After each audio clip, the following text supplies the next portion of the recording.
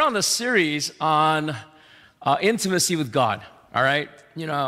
How do we get close to Him? And we're using the Gospel of John as a foundation for us to learn about intimacy with God. And today we're going to talk about money. Say to the person next to you, money. Money. All right, the title of today's sermon is Making Money is Not Bad. Okay, I want you to turn to the person next to you and say, making money is not bad. And how many of you feel like saying, thank God making money is not bad? All right, that's a good thing, right? So, but why do we talk about this in the church? Making money is not bad. The reason for that is because there's a lot of misconception. I think there's a lot of wrong concept of money that most of us don't think about, but we kind of live it in our soul, in back of our mind, and we just don't think about it. And I just want to kind of dispel some of these wrong philosophies of money. Now, first of all, I want to say that now value does not equal price. Value, stay with me. Value does not equal price. Now, being in a society, everything is based on money. All right, everything is based on money. Your house has a certain price. Your car has a certain price. You go out there and get a job, there's a certain price. Every one of us, we trade our life, our time for money. Is that true? Come on, think about it. Some of us have life insurance. What is life insurance? It means when you die, somebody gets certain money, okay? It's almost as if once you die, that's how much your life is worth, right? Some people are worth more dead than alive. Come on. Okay? So money, the price, does not equals to value. And many of us think like that. Well, what do I mean by that is, okay, think about it. How many of you think something is valuable because it is expensive? Think about it, right? You do that. We walk around looking at things because something is expensive, we think it has higher value.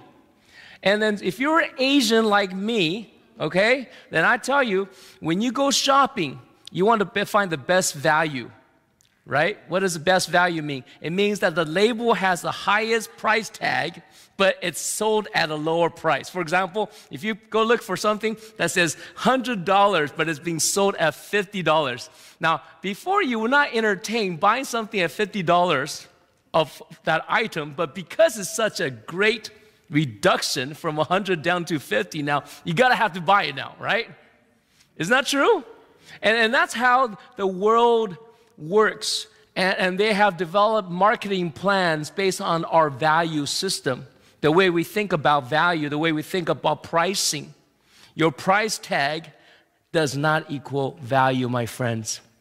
A lot of people think of, because they're getting a minimum wage, they're not worth a lot. They're not being valued. You understand? Some people say, okay, because my job, I used to get paid a lot of money. Now I don't get paid that much now. So therefore, there's a diminishing value in that person's life. Some people, once they stop working, stop making money, they feel like they're no longer contributing to the society. Therefore, they feel that they're no longer valuable. You see what I'm saying? And I was sharing with this earlier in the previous service, and I didn't tell them the whole story. I told them a little bit of the story, but it was a friend of mine. This is a true story. A friend of mine, pretty successful business person, and his dad is a pastor. Very successful pastor for a long period of time. Everybody looked up to this pastor. And once this pastor retires, okay, and I'm just telling you to let you illustrate how this even affected pastors' minds.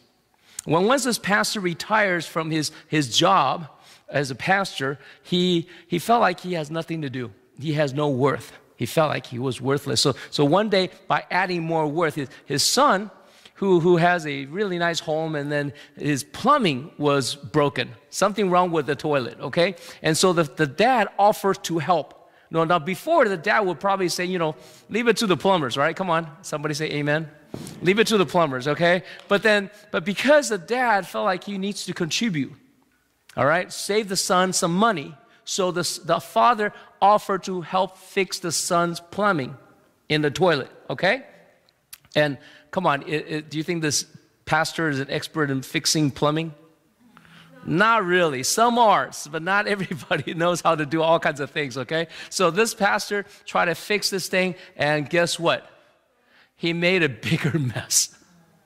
Bigger mess. And it sounds funny, but it was tragic in the way he described the story, because he found his father, the son, found the father in the bathroom, sitting on the floor, completely broken. Completely broken. And he was hitting himself on the leg and say, I am good for nothing. I mean, such a powerful influencer of the gospel. What a great pastor. But he came with this kind of mindset, just like most of us. If you're not making money, you devaluate your life. Okay? And the truth is, come on, we all know the value of a person's life is more than money. Amen? We got to believe that. In the church, at least, come on, everybody, you can look at each other and say, you're more than money.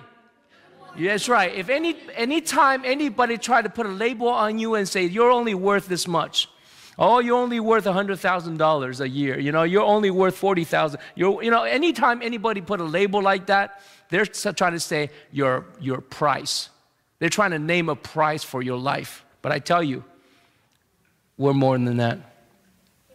Got to be more than that, right? And our society keep doing that to us. Don't look at yourself. Don't value yourself based on how much money you make. Stop that. Cut it out. Tell the person next to you and say, cut it out. Stop it. No more. All right? No more. See, that's how our mind is being brainwashed here. Our mind is being brainwashed in our society. All right? And that's the first point. And the second thing is that a lot of people, especially Christians, okay, we think talking about money is unspiritual. Come on. Isn't that true? Every time in church you don't want to talk about money because you think talking about money is so vain, it's so unspiritual. And then it's such a worldly thing, nobody should be talking about that, especially on the pulpit. Isn't that true? But you know, if you look at the life of Jesus, if you combine all that he talked about heaven and hell, it would not surpass a number of times that Jesus talked about money, about finance.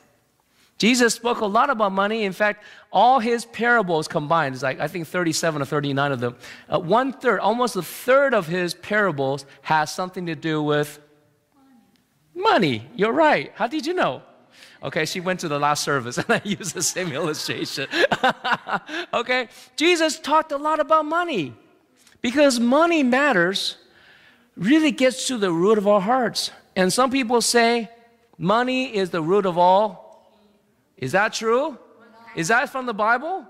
Is that from the Bible? I can tell you it's not from the Bible. The Bible says the love of money is the root of all evil. People like to blame things. You know, the problem with my life is because there's money. No, I can tell you, it has nothing to do with money. Nothing to do with money. The love of money, having money ruling over your life, having money define who you are, that can kill you. That can kill you. All right? So, now some people believe that with money you can do anything. Isn't that true? Some people, isn't that true also even in the church? People think that, just because we have more money, we can do more things. Yeah, that's true. That's how we think. And a lot of times in our board meetings, a lot of times in our meetings, we talk a lot about money. You say, if we had this much money, if we had this, if we had that. But what if we don't have any faith? All we have is money. That'd be awful. See, today we need to learn to walk in faith. Okay? Not look at the greens. Not look at how much money you have, making decisions based on how much we have. Come on. Somebody say amen. Now, of course, we need to be good stewards. We need to be accountable. Of course, we're not going to be here to talk about ridiculous things, okay? We're here being very practical as well as Christians. But when we make a decision about the church of God, about our lives, We base on the faith that God placed in our hearts. Okay? Don't be limited by the money you have, or don't let money become the ultimate kind of solution to our problems, ultimate dictator to everything we do. Stop that. As a Christian, we need to go beyond money. All right, we need to know what money is really here for. And so that's why we talk about this topic, and I think it's because also the Bible touch on it, and it's found in chapter 2 of John, verse 12 through 25. And let's look at that briefly, okay? We're not going to spend too much time on this passage. We're just going to find the nuggets from the Word and go from there, all right? So let's read verse 12 to 13. You see it on the screen up there. And can we all read it together? After this, he went down to Capernaum with his mother and brothers and his disciples. There they stayed for a few days. When it was almost time for Jewish Passover, Jesus went up to Jerusalem. Pause right there for a second, okay? I want to talk about the Passover. The Passover is such a ridiculously big holiday for the Jewish people. It's huge. Now, what's the biggest holiday here in America? Christmas, of course. Christmas is still the biggest holiday. Now, what's next to Christmas in terms of second biggest holiday? Halloween, okay? So it used to be Thanksgiving, but now people skip through Thanksgiving, they go to Halloween now. Halloween becomes a bigger thing because it's what we value the size of the value of a holiday based on how much money people spend. Okay, people spend a lot of money in Halloween now, more than they spend money in Thanksgiving. Isn't that crazy? So it's like Christmas to Americans, okay?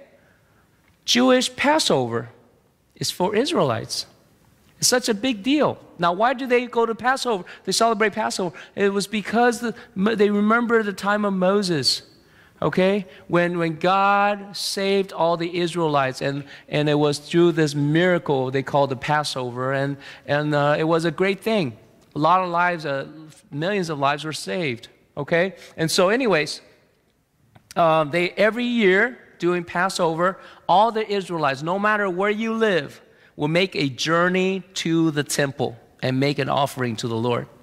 Now that is, I call that very devout.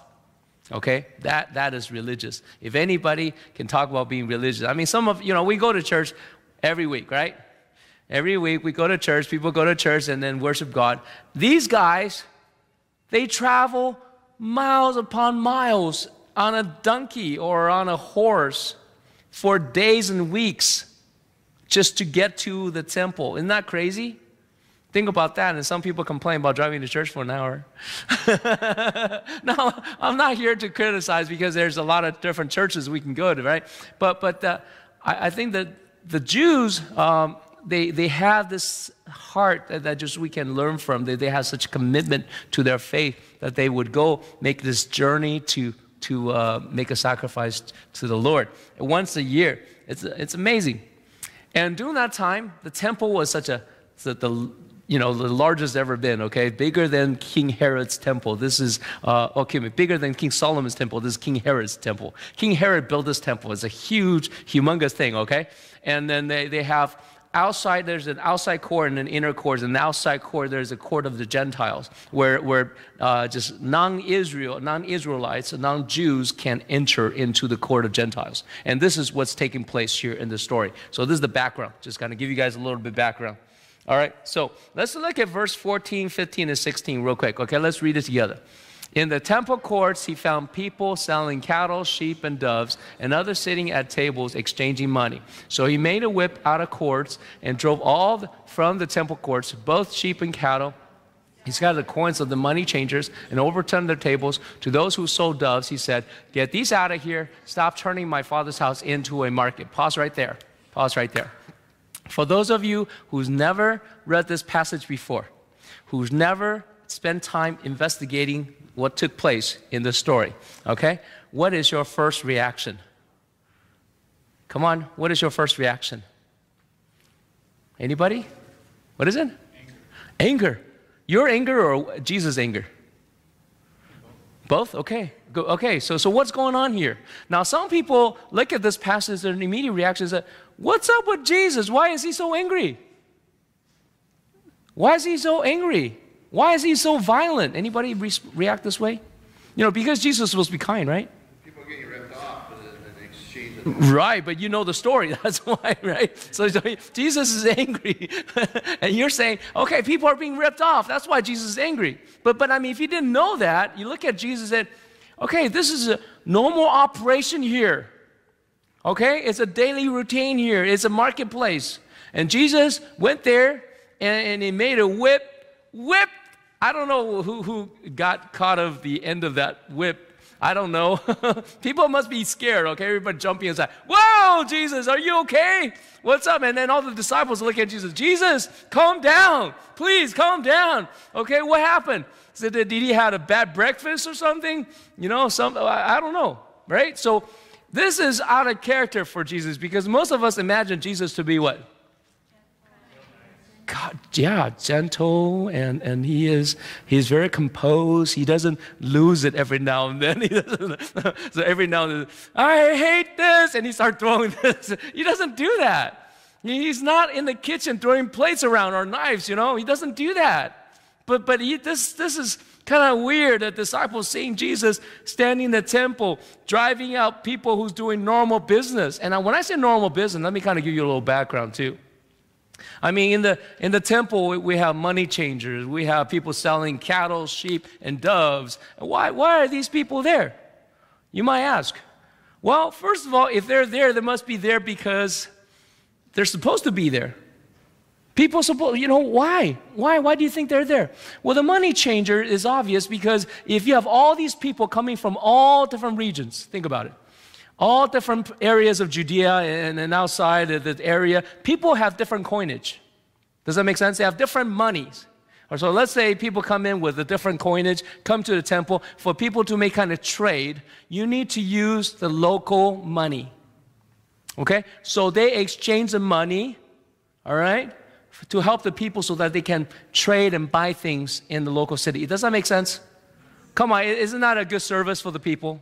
You do it to help the people facilitate their business transaction. This is great stuff here, all right? So whoever came up with this idea was ingenious. It was ingenious. Whoever came up with this idea was a good guy, was a smart guy, right? And then also selling cattle, sheep, and dove makes sense. Why? Because if you travel for weeks and you have to bring the best on your flock, from your flock. So you brought your cow, your cattle, whatever it is, you brought your sheep, and you travel for miles and miles and miles. Guess what happens in the transition? Your best cattle becomes a skinny little dying cow,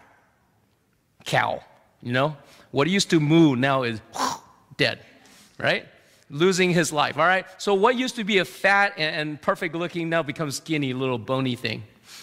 And what you're supposed to do? Well, because these priests have to inspect all the sacrifice, all the different animals. So the priests look at this cow, what used to be a healthy, strong cow, now is skinny. You can't give God a skinny cow, right? So they came up with a brilliant idea. So instead of them bringing all these different animals from outside the province and then coming into the city to Jerusalem, why don't we have our own cattle, okay? So these high priests and these priest families, they hired shepherds and they raised cow and sheep and on the outside of the city and bring them to the city so that these people can come in, and if they don't have the right ones, they can buy them.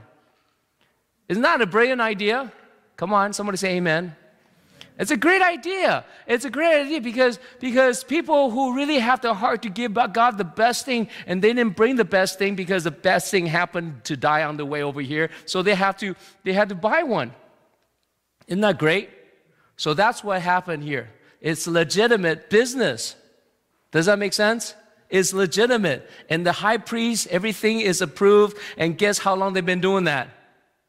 A long time. A long time. So nobody will ever question why it's there. Okay? Nobody will question why it's there. But the problem is this, that Jesus got upset with them. Well, if you think about the context, if you understand the story a little bit, of course these people started off wanting to, help the people. Somebody say amen.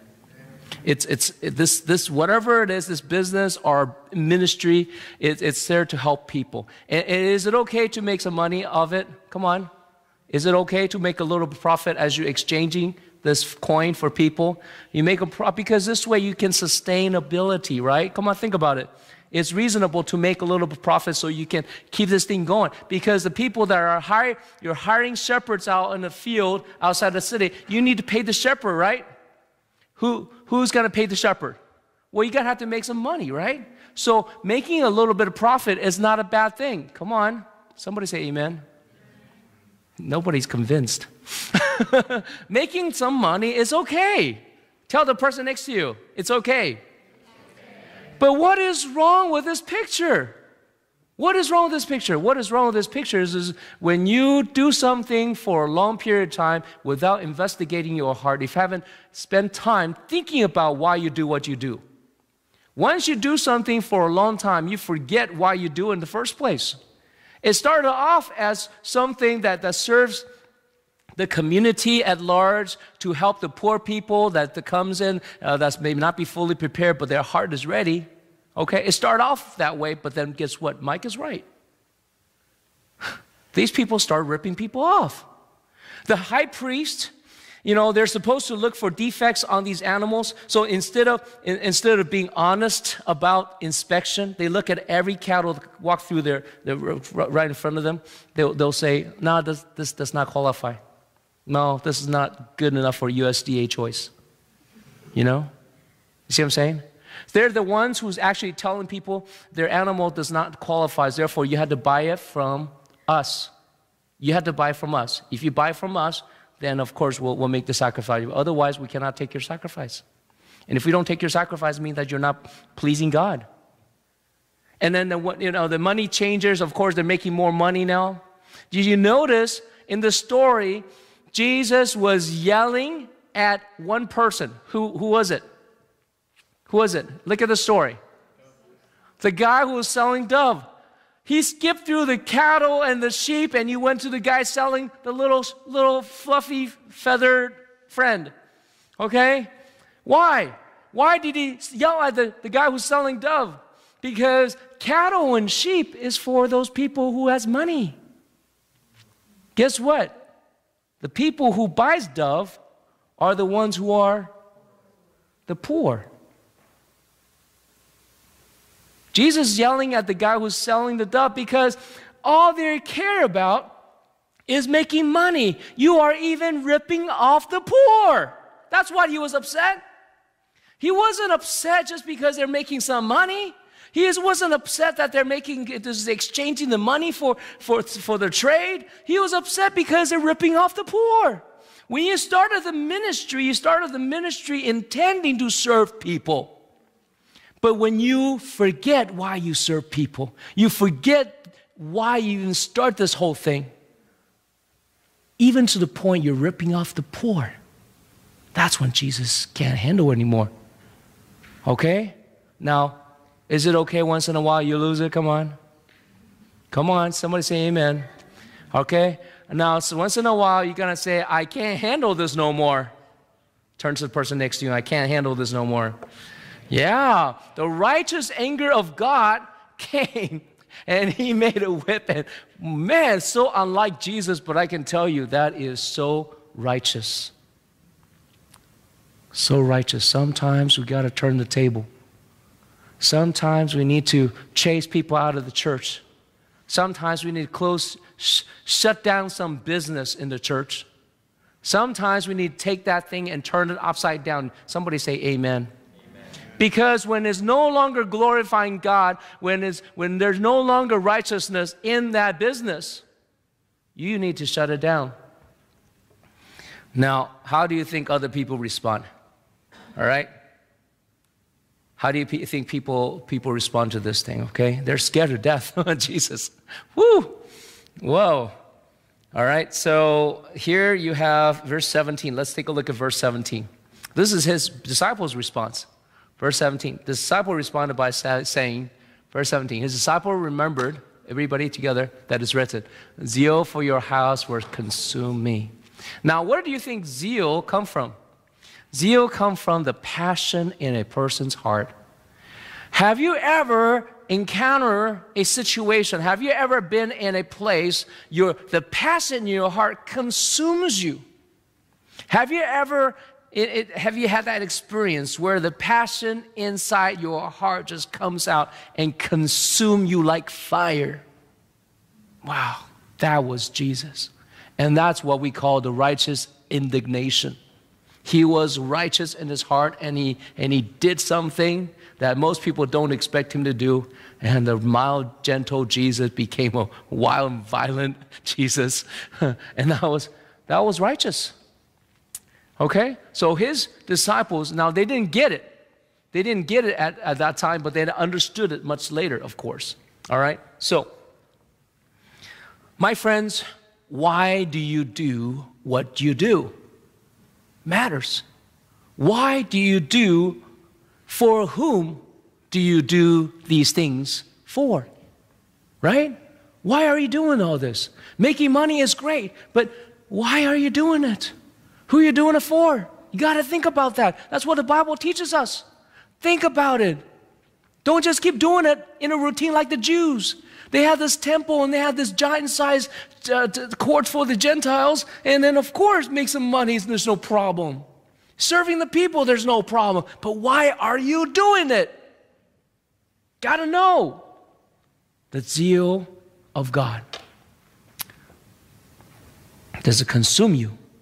My friends, I really want to know what's consuming you today. What is consuming you today? Oh, big breakfast is consuming right now. Oh, I'm thinking about my lunch later. What I'm gonna eat for later? You know, maybe next week I'm gonna get this big job. You know, make some money. What's consuming you? What's consuming you? What's consuming you? But I can tell you, what's consuming is really consuming you. Some people think you have things in control, but I can tell you, what you think you have in control is in control of you.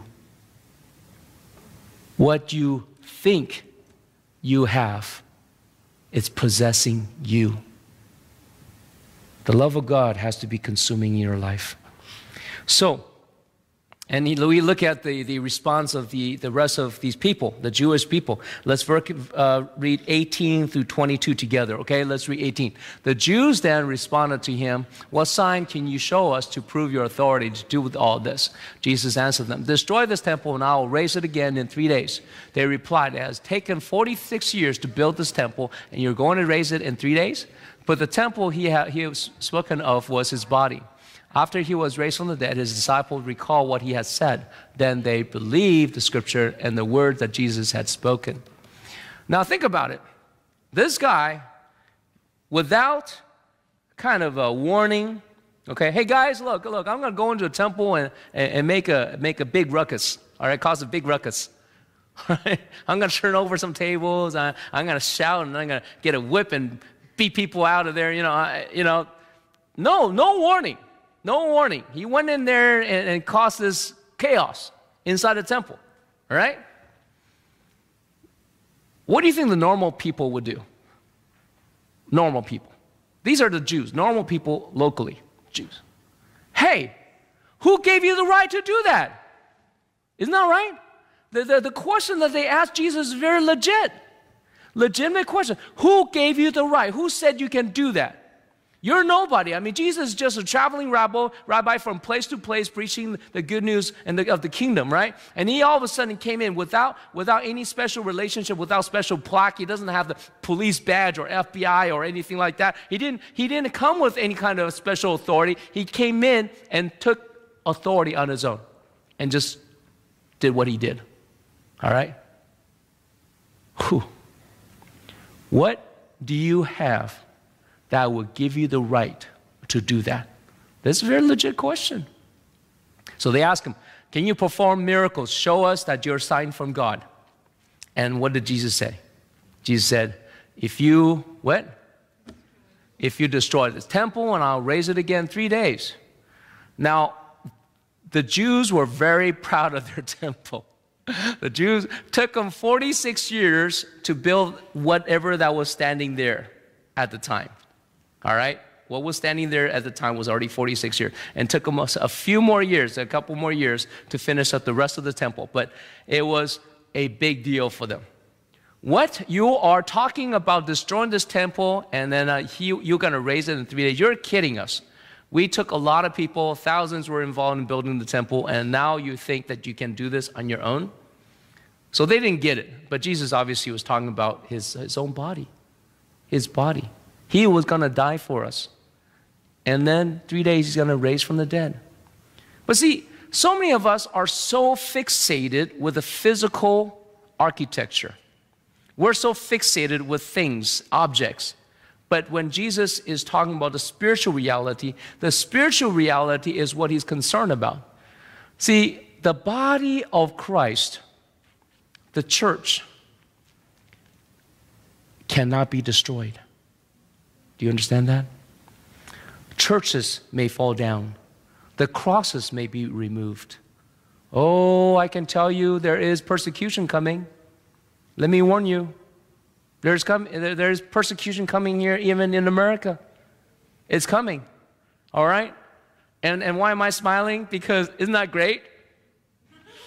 Persecutions are coming. Why? Because when persecution comes, faith becomes a reality. Most people live in the luxury of provision. We have so much. When there's no persecution, we enjoy all these things as if there's a sense of entitlement where we're supposed to have all this. And even today, as Christians, we enjoy special tax benefits when you make a tithe offering to the church. We enjoy all that.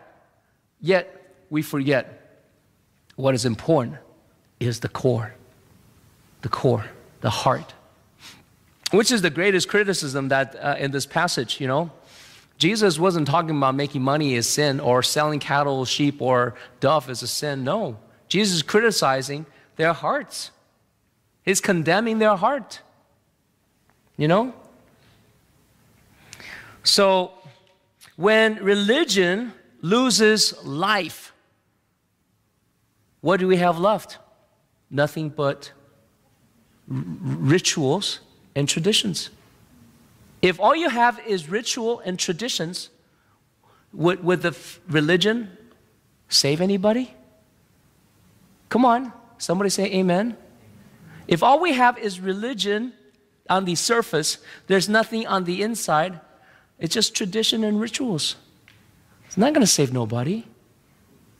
So I love it when Beatrice was doing the communion this morning, change it up a little bit. Okay? It's cool. It's good to change it up a little bit and, you know, kind of remind you why we do it. Right? So Jesus went in and challenged their tradition of the religious system and all their ritual just so that he could get to the heart of these people. And when Jesus responded to them and said, you know what? Look at my life. Look at my sacrifice. That's what matters. Look at my life. Look at my sacrifice. Okay? What authority do I have? Look at my life. Look at my sacrifice. That's the authority. The authority of a man has to do with the relationship he has with the Father, God the Father. And that gives a person authority and gives the right for him to walk in that situation. And then we have to look at the last part of this passage. Okay, everybody needs time to wake up now. The last part. All right? 23 to 25. What did 23 to 25 say? Now, while he was in Jerusalem at the Passover festival, many people saw the signs he was performing and believed in his name. But Jesus would not entrust himself to them, for he knew all people. He did not need any testimony about mankind, for he knew what was in each person. All right? So Jesus performed more signs and wonders, and there in this passage, some people believed. In other words, some people did not believe. Some people believe if I could see signs and wonders, if I see a miracle, I'm going to believe. Well, that's not necessarily true. And even the people who believed, Jesus did not entrust himself to them. Do you see the problem here? Do you see that? Even the people that believed in Jesus, Jesus did not entrust himself to them. Why? What's wrong with them? Just like the people in the temple. The problem was the heart. The heart of the matter is the matter of the heart. The heart of the matter is a matter of the heart. People have heart problem. Okay? So, what is the real issue here? If we ask the same question again. Making money. Making money. Anything wrong with that? In fact, I'm going to tell you right now, it would not sound like a very good blessing, typically. I want you to make a lot of money, guys. As a pastor, I'm saying this. This may sound like a very unspiritual thing, but I want you all to make a lot of money. God bless you. Everybody, make a lot of money. All right? Make a lot of money, Neha. Get your job out there. Make a lot of money. But most importantly, know why you make money. Who you're making it for. See, the problem is a lot of times the church is not empowering the people with this stewardship philosophy. We're all stewards of God. Whatever resource God's given us, everything belongs to Him. So everything we do it for the glory of God. And I want to bless everybody to make a lot of money. Make a lot of money for God. So you can invest back in His kingdom. Okay? Because you belong to Him. Chris, make a lot of money. Go. Make a lot of money. All right? All right? Zachary, make a lot of money. All right? Yeah. Anybody? Tiffany, make a lot of money. Go, go, go. Everybody need to go encourage each other to make a lot of money. Why? Because you do it for the Lord. Now, if you have the gift to make money, do it. Do it for the Lord. But don't forget why you do it. The matter has to do with your heart. Okay? Don't be looking at somebody who's rich and say they're vain on spiritual. No. What makes difference is the heart. Have you ever seen a poor person that is unspiritual? I know a lot of poor people that's unspiritual, okay? They could be just as vain or worse than another rich person. Rich or poor doesn't make you spiritual or unspiritual. What makes you unspiritual is when your heart is not with the Lord. Amen? Praise God. So let us pray right now.